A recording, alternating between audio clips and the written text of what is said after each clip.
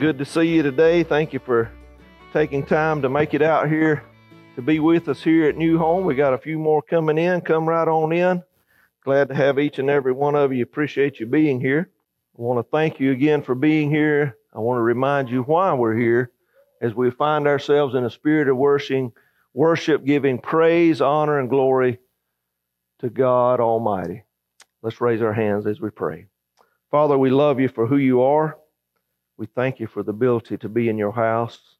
We thank you on this given day, on a Sunday, that we're here. We thank you that we can make announcements of all the busy things that we're doing.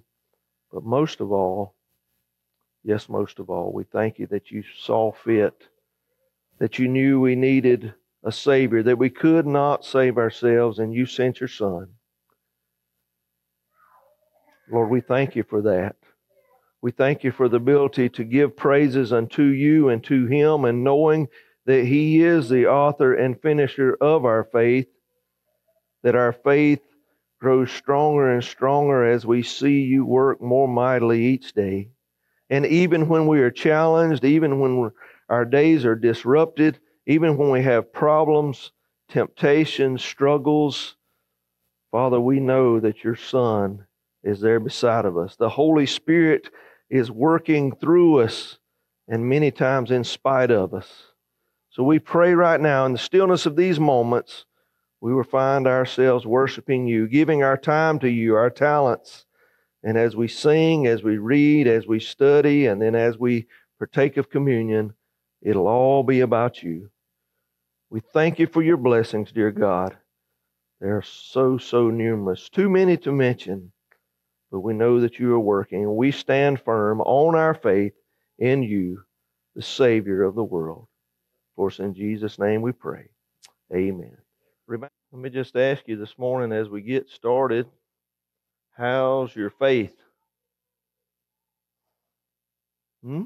Anybody? Good? Weak? Strong? Growing each day. That's a good answer. Well, would you consider your faith to be unshakable? That's the title of our message today, having unshakable faith. How do we have that? And how does our faith grow? What do you put your faith in? Well, let me just say this morning you've already exercised some faith in some tangible things. You got up early and you turned the light on, right? You expected it to come on. You maybe went into the bathroom and mirror caught you off guard, but you decided to take a shower, so you turned the water on. You expected it to come on and you expected it to be warm right now, right? You had a little bit of faith in that, right? When you went to bed last night, you weren't worried about whether the light was going to come on this morning, whether you was going to have warm water. You expected it to be there. Well, even before that, you probably set a clock to get you up. You expected it to go off. Sometimes when it doesn't go off and we don't get up, it's not our fault. It's the fault of the clock, right? What about your automobile? You sat down in it, you put the key in, you expected it to start up. You expected it to take you 5, 10, or more minutes to get to church. You wanted to be here. What about the breath that we breathe? Man, isn't it good that we don't have to remind ourselves to breathe, to inhale and exhale? That's a different kind of faith. You see, all those things that we talked about that were tangible, that you can see and you know happen each day, you might just maybe have some control over. But the faith that the Almighty God gives us through His Son, Jesus Christ, we don't have control over that. You see, He loved us that much to send His Son. You know, you got a little bit of faith in the pew that you're sitting in, don't you? Wouldn't it be bad if you were fearful that the pew was going to collapse and you'd be sitting in the floor? Or if we didn't have pews? You got some faith that the AC unit's going to be running well on a warm day and we're going to be comfortable. You probably got a little bit of faith and you're looking at your watch that I'm going to try to get you out of here right around noon so you can go eat, but that faith is faltering, right?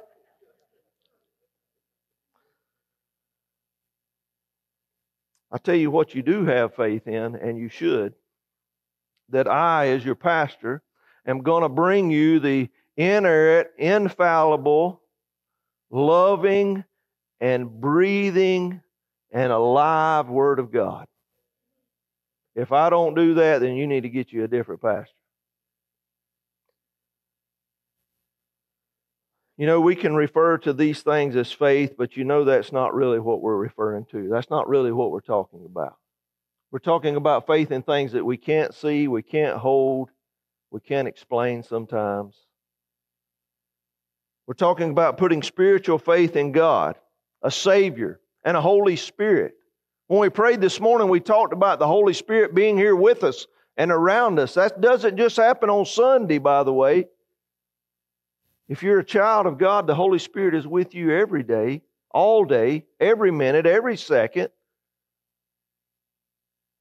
Do you have faith that that's the case? The promises that Almighty God have laid forth for us in His Word should give us faith, knowing that He never fails His promises. They always come to fruition, no matter what the circumstance. Faith in Jesus Christ, who died upon the cross, who took the weight of our sins upon Himself, that we could live a forgiven life. So grab your hymnals, if you will. We're not singing, but everybody needs a hymnal, so find you one.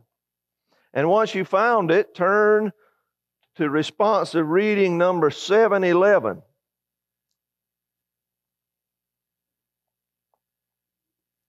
And once you found that, I'm going to ask you to stand.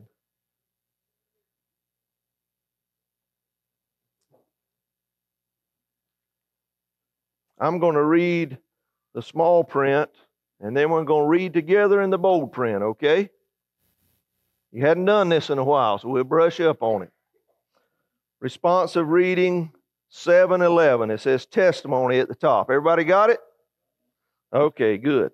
Therefore, since through God's mercy we have this ministry, we do not lose heart. Rather, we have renounced secret and shameful ways. We do not use deception, nor do we distort the Word of God. On the contrary, by setting forth the truth plainly, we commend ourselves to every man's conscience in the sight of God. For we do not preach ourselves, but Jesus Christ as Lord, and ourselves as your servants for Jesus' sake. But we have this treasure in jars of clay to show that this all-surpassing power is from God and not from us. We are hard-pressed on every side, but not crushed, perplexed, but not in despair, persecuted, but not abandoned, struck down, but not destroyed. We always carry around in our body the death of Jesus, so that the life of Jesus may also be revealed in our body. It is written, I believed, therefore I have spoken. With that same spirit of faith, we also believe and therefore speak. All this is for your benefit, so that the grace that is reaching more and more people may cause thanksgiving to overflow to the glory of God. Therefore, we do not lose heart, though outwardly we are wasting away, yet inwardly we are being renewed day by day. Join me in a short prayer. Father, we thank you for this opportunity to read of your word, to proclaim it together as a congregation, knowing that it's not about us, knowing that Jesus is the author and finisher of our faith. No matter how strong or how weak it is, He is working each and every day, that we may be like a consuming sponge, that we can receive it and show it in the day-to-day walk that we live. In Christ's name we pray. Amen. Thank you for taking part with that. Wonderful, wonderful passages, even found in our hymnals. So what is faith? Well, I like to say faith by the letters of the word. Forsaking all, I take Him. Who is Him? Jesus. I trust in Him. I trust that He came here, He lived a sin-free life, that He walked through the same problems and daily turmoil that you and I experience, but yet He did it without sinning. That He laid His life down voluntarily, that He went to a cross and He died, but on the third day, praise God, He picked it up again. I have faith in that. Do you? And I have faith that He lives at the right hand of the Father today, because that's what the Word says. We read it in Hebrews chapter 12. Faith shows the reality of what we hope for. It is evidence of things that we cannot see. Through their faith, the people in days of old earned a good reputation. And it is impossible, let me say that again, it is impossible to please God without faith. Anyone who wants to come to Him must believe that God exists and that He rewards those who sincerely seek Him. Let's look together at Romans chapter 5, beginning in verse 1. If you're a note taker, and I pray that you are, and you write in the margins of your Bible, you'll probably see that we've read this same scripture at least 4 times and maybe a 5th time since I've been here as your pastor. It is a wonderful scripture because we are made right in God's sight because of Christ, and we stand on that word. Verse 1, therefore, since we have been made right in God's sight by faith, we have peace with God because of what Jesus Christ our Lord has done for us. Because of our faith, Christ has brought us into this place of undeserved privilege where we now stand and we confidently and joyfully look forward to sharing God's glory. We can rejoice too when we run into problems and trials, for we know that they help us develop endurance. And endurance develops strength of character, and character strengthens our confident hope of salvation. And this hope will not lead to disappointment, for we know how dearly God loves us because He has given us the Holy Spirit to fill our hearts with love. When we were utterly helpless, Christ came at just the right time and died for sinners. It is important to point out here that Paul, who is writing, has been in chains. He's been in prison. He's been fearful for his own life. But nothing that touched Paul externally could cool him down or break his spirit internally. Meaning that nothing that pulls us off the path of serving God should break us to the point that we change inside. Our countenance may fail. We may look sad. We may look upset. Verbally and on our faces, you may be able to see it. But our faith remains strong because of Jesus Christ and what He did. Our faith does not falter because of our outward circumstances. Have you ever been in prison, chained to a prison guard as Paul was? Continue writing the scriptures that we read today? That is faith.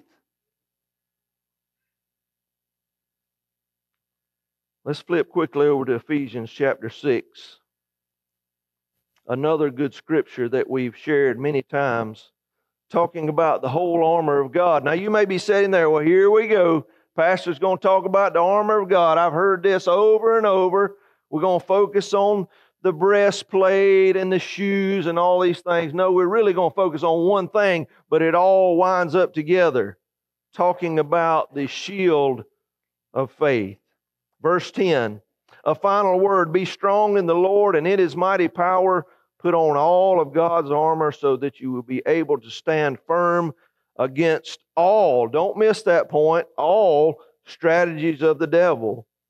For we are not fighting against flesh and blood enemies, but against evil rulers and authorities of the unseen world, against mighty powers in this dark world, and against evil spirits in the heavenly places. Therefore, put on every piece of God's armor, so that you will be able to resist the enemy in the time of evil. Then after the battle, you will still be standing firm. Stand your ground. Put on the belt of truth and the body armor of God's righteousness. For shoes, put on the peace that comes from the good news, so that you will be fully prepared. And in addition to all of these, hold up the shield of faith to stop the fiery arrows of the devil. In the King James, it says to stop all the fiery arrows of the devil. Put on salvation as your helmet, and take the sword of the Spirit, which is the Word of God. Pray in the Spirit at all times, and on every occasion stay alert and be persistent in your prayers for all believers everywhere. I think Nick's got some pictures of a shield, a soldier's shield. You see the shield there? He's got a couple of different ones.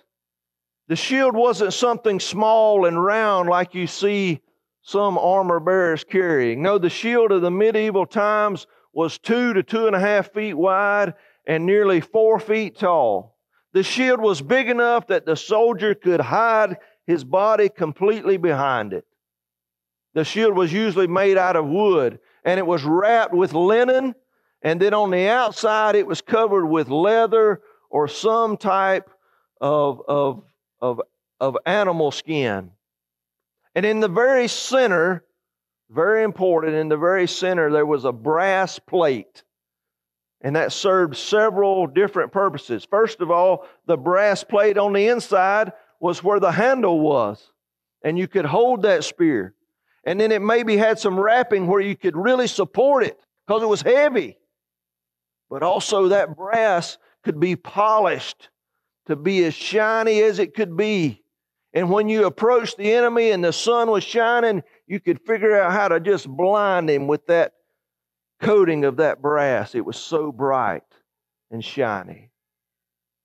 There was latches on the sides of the shield where the soldiers could hook their two shields together and get down on one knee and just form a terrace to protect themselves and those behind them. It was even said that after they formed that terrace on the ground, others would come up and put shield overhead so that no matter the force, it couldn't get to the soldier. The shield was extremely important. At night before the battle on the next day, guess what they did with the shield? They submerged it in water so that the leather would soak up the water, and when the fiery darts came, they were no match for the shield and its water and its coating of leather. A lot of thought went into having a good shield. A lot of thought should go in to having our shield of faith. A lot of prayer. A lot of reading of God's Word. A lot of time on our knees.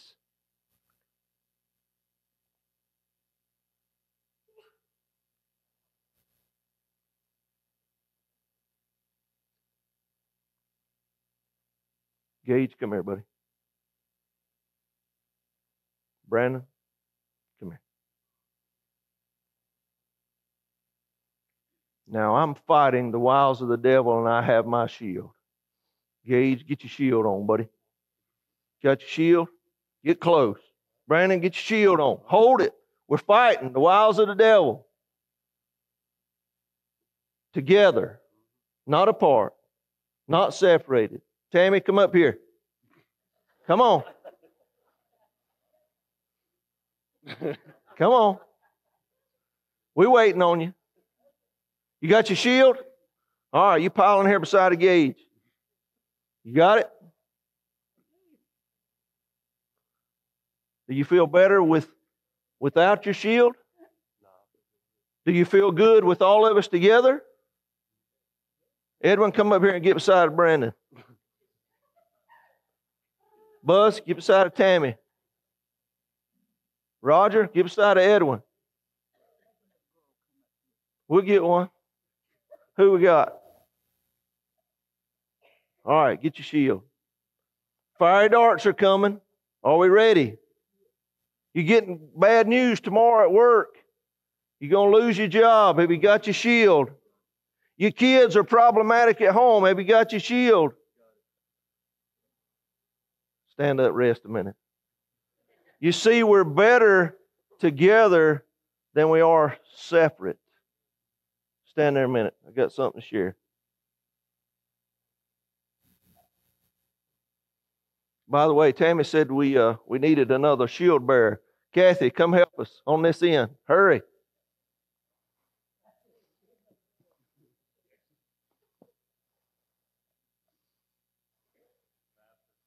Yes. Well, you can't use that. That's not brass. It might be hard, but it's not brass. Listen to this as we close. From 2 Kings chapter 6, verse 13. This is the story of Elisha.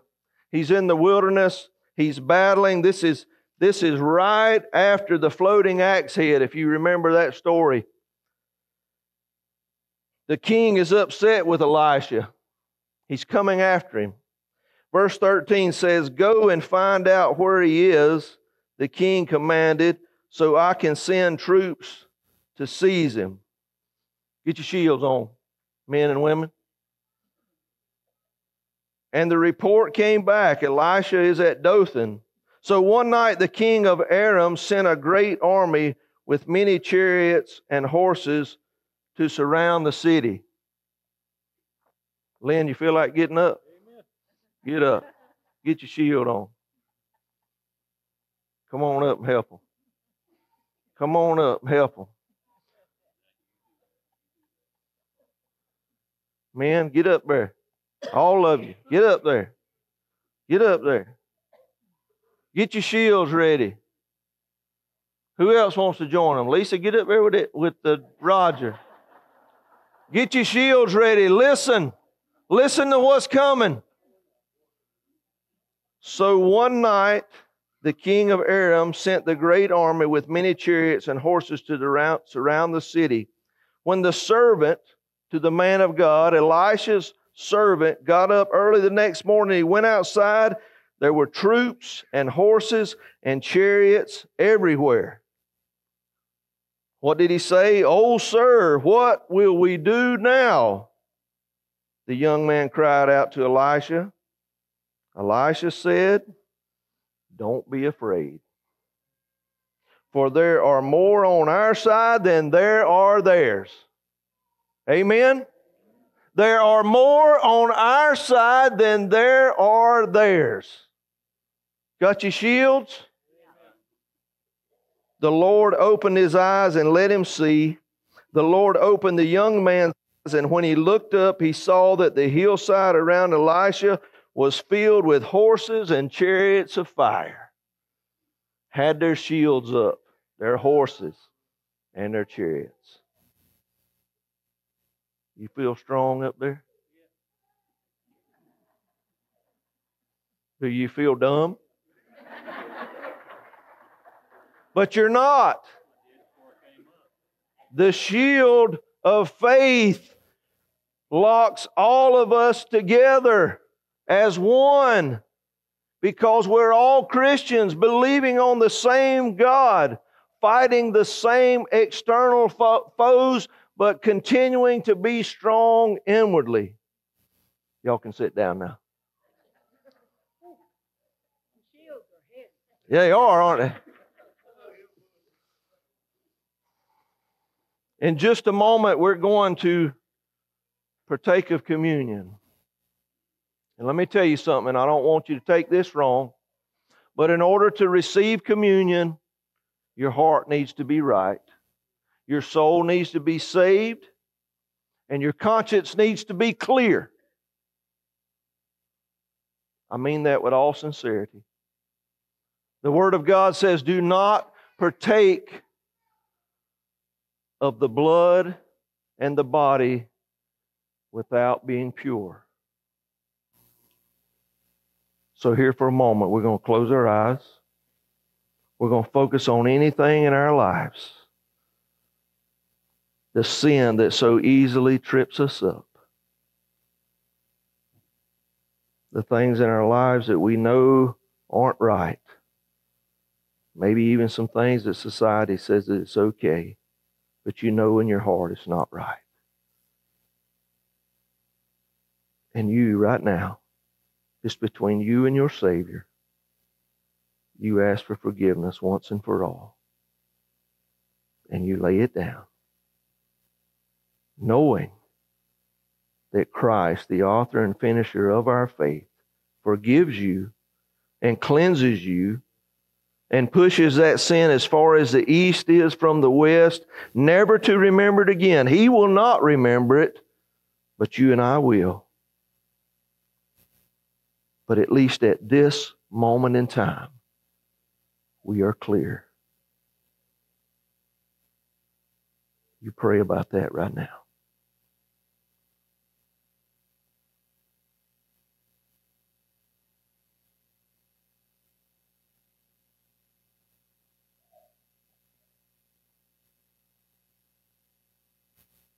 Father, in the stillness of these moments, we are not worthy of your love. We are not worthy of your praise and the power that it gives. But we are certainly glad recipients of it. We do love you, Lord. We let down those weights of sin that hold us back. And we clear our consciences right now. Lord, when we leave this spot, after partaking of your body and blood, allow us the strength to hold up our shields of faith and fight those fiery darts of temptation and sin. That we can not only be clean and clear this day, but every day.